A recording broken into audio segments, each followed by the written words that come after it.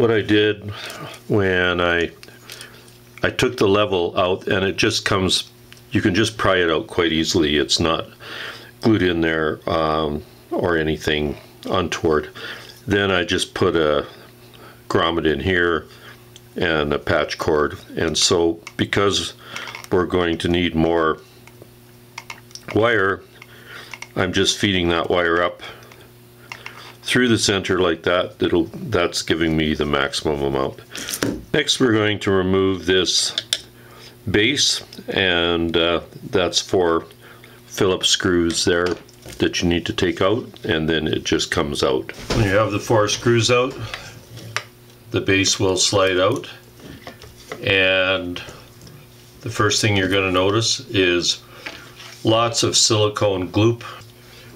All these red and black wires are coming from these 4 small solar panels, and what I want to do is tap into one of these, and on the negative and positive, and apply 4.5 volts. Closer inspection reveals that we have these 2-pin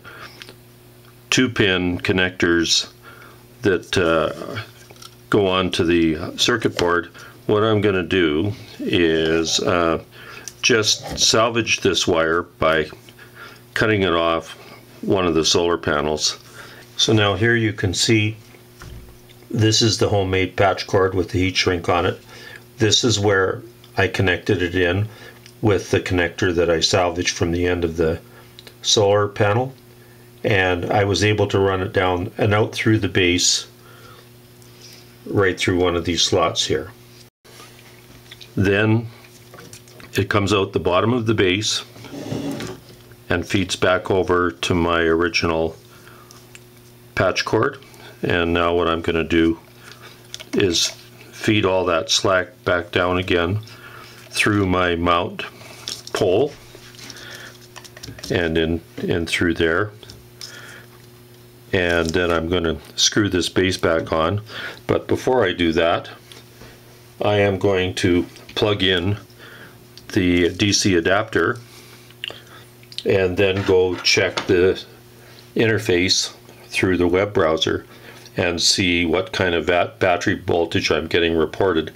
And my one concern is that perhaps I got a bunch of silicone grease in there, and if that's non-conductive, then maybe I don't have a good contact with the circuit board through that connection. So before I screw everything back together, I'm going to double check it.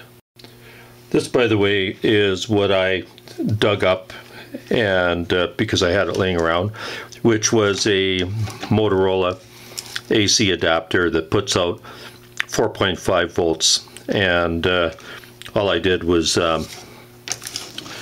cut the proprietary Motorola end off of it and put one of these generic plugs on there like that. So now I'm going to test it and see if it all works.